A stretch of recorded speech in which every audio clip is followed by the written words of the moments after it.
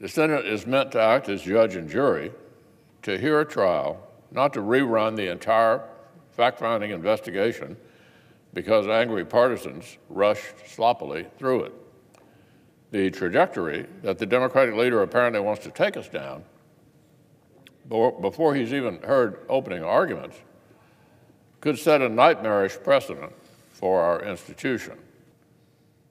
The fact that my colleague is already desperate to sign up the Senate for new fact-finding, which House Democrats themselves were too impatient to see through, well, that suggests something to me.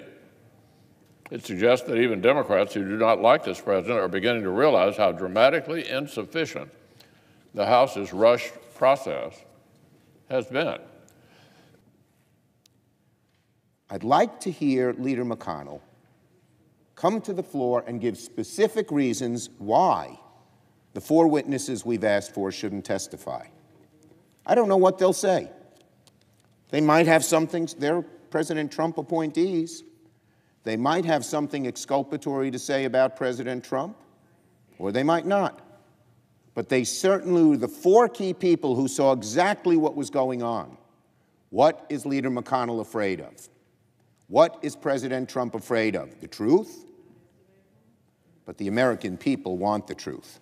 A fair trial is one that allows senators to get all the relevant facts and adjudicate the case impartially.